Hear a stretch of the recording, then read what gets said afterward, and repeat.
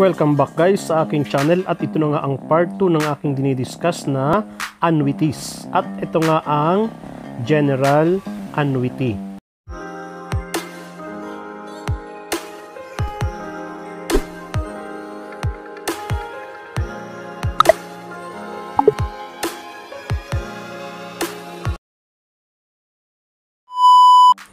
Definition of terms muna tayo. General annuity is an annuity where the length of the payment interval is not the same as the length of the interest compounding period. Examples in real life scenario: house or car loan with monthly installment and with an interest rate of compounded annually. Number 2, paying a debt semi-annually with the interest is compounded monthly and others. And now, the formula for the present value and future value of a general ordinary annuity. The same lang, may R pa rin tayo representing the regular payment. J is the equivalent interest rate per payment interval converted from the interest rate per period. And N, the number of payments.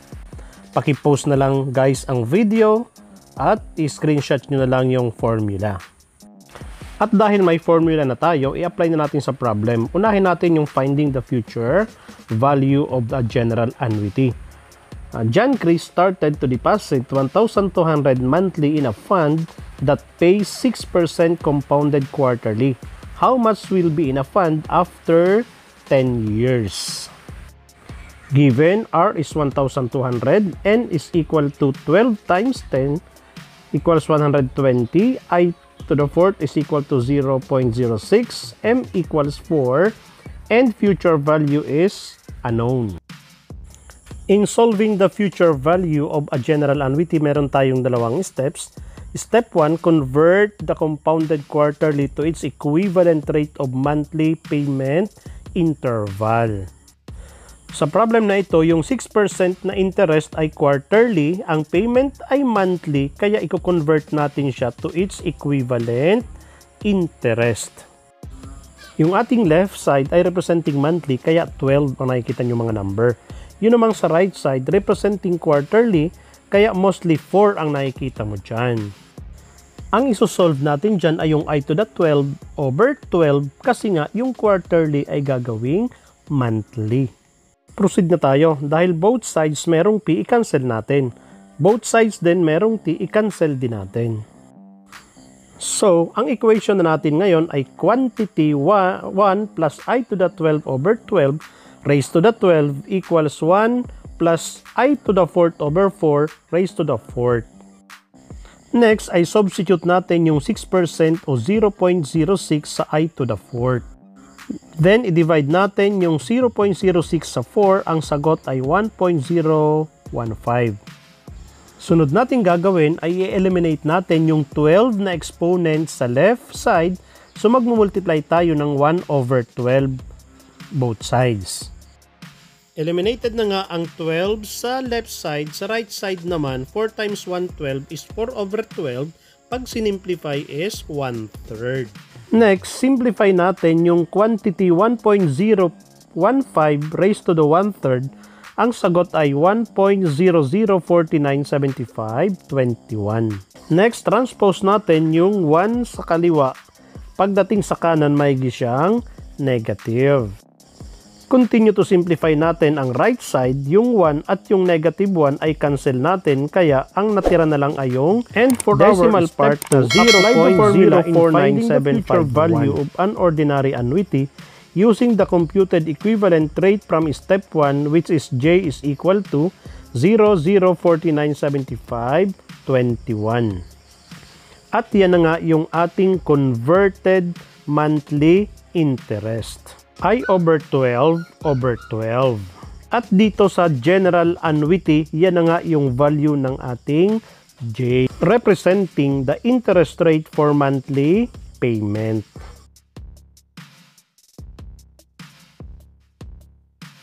Substitution na tayo sa formula. Ang F nga natin ay question mark. Ang ating R o regular payment ay 1,200 at ang J natin ay yun ngang nakuha natin sa first step at ang ating N ay 12 times 10 equals 120. Simplify natin ang numerator na quantity 1 plus 0.00497521 raised to the 120 minus 1. Ang sagot, 0.81401922. I-divide na natin ang nasa loob ng bracket. Ang sagot ay 163.6150.4741. And last, i-multiply na nga natin yung sagot sa 1,200. Ang sagot, 196,338.06. At yan na nga ang ating future value.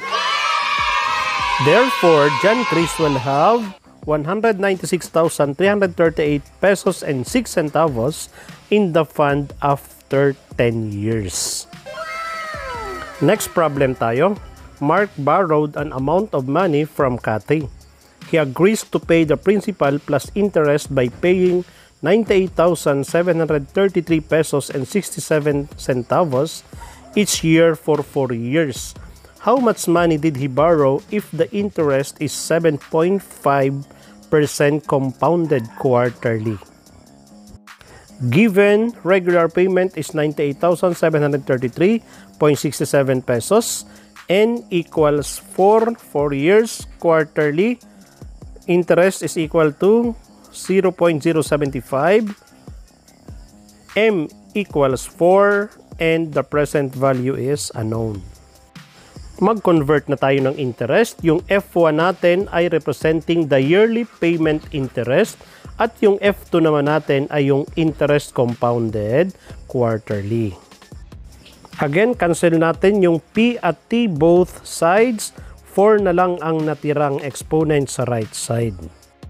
Continue, substitute natin yung 0.075 doon sa I to the 4th. Tapos, simplify natin yung nasa loob ng parenthesis. Ang sagot is 1.01875.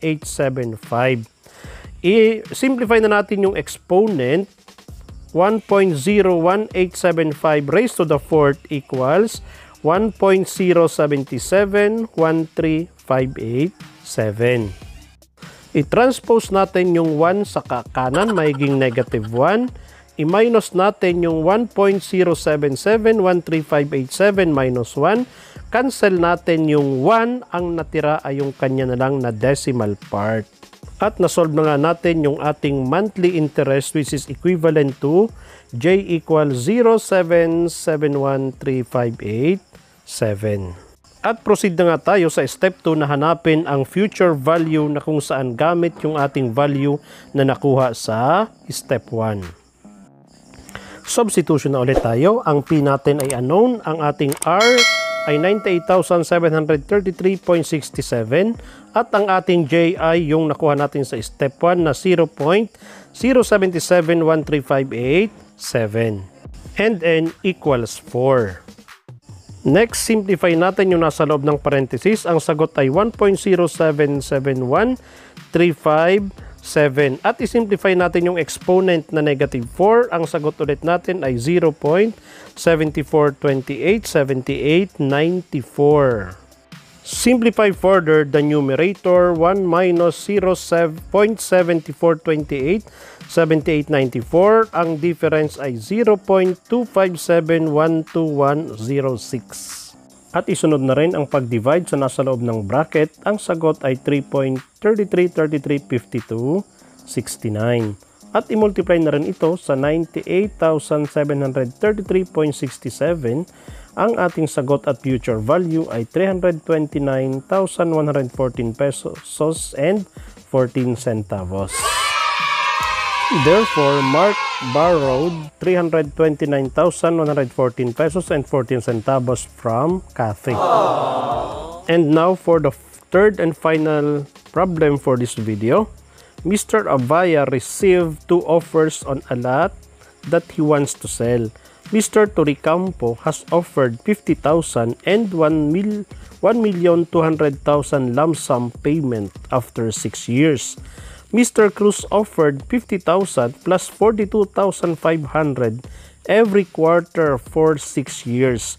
Compare the fair market value of the two offers if money can earn 5% compounded annually. Which offer has the higher market value? Sa problem na ito ay pipili tayo kung kaninong offer ba ang mas maganda, kay Mr. Toricampo ba o kay Mr. Cruz. For Mr. Toricampo, since 50,000 is offered today, then its present value is 50,000. The present value of 1 million offered 6 years from now is P equals F quantity 1 plus J raised to the negative N. By substitution, F is equal to 1,200,000 and J is equal to 0.5 and N is equal to 6. Simplify natin ang nasa loob ng parenthesis. 0.05 is equal to 1.05. Simplify din ang exponent. 1.05 raised to the negative 6 equals 0.7462,154. I-multiply natin siya sa 1.2 million. Ang sagot ay 895,458 pesos and 48 centavos. Yan ang ating present value. At para malaman natin ang kanyang fair market value, i-add natin ang down payment at ang present value.